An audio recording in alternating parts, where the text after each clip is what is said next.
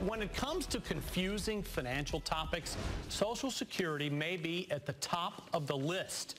More than 59 million Americans receive the retirement benefits right now, but a new survey shows most don't know much about it.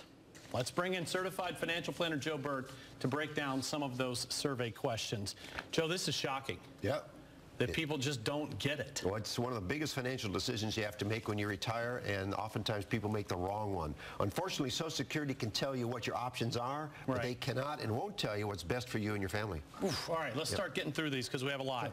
First, true or false, Social Security retirement benefits are based on my earnings history, so I'll receive the same monthly benefit no matter when I start collecting. Now, if you retire early at age 62, you can take a 25% reduction in what you're entitled to, and your benefit will increase by cost of living, but if you take it early, you're stuck with that lower amount.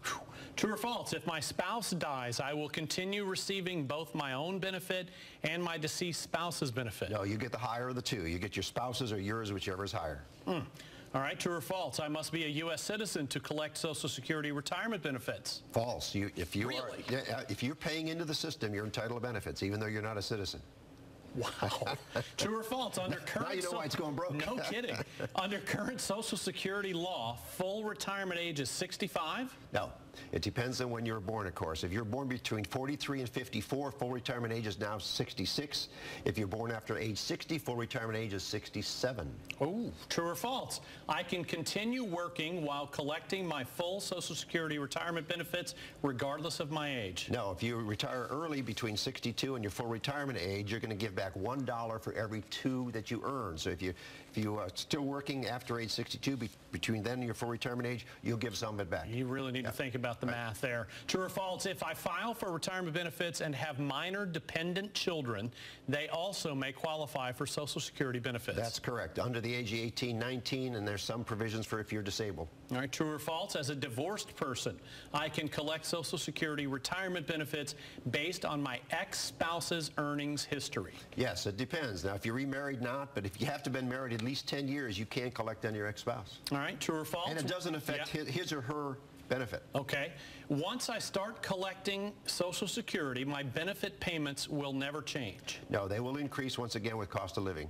And once again, if your spouse dies and your spouse was getting a higher benefit, you'll get his or her benefit. Okay. True or false? Government workers may have their Social Security retirement benefits reduced? That is true. They are subject. Some of them are have an offset, so they may not get all their full Social Security benefits. That's scary. Right? True or false? My spouse can qualify for Social Security retirement benefits even if he or she has no individual earnings history? That's correct. Even though you may not have worked a day in your life, you may be entitled to half of your spouse's benefits.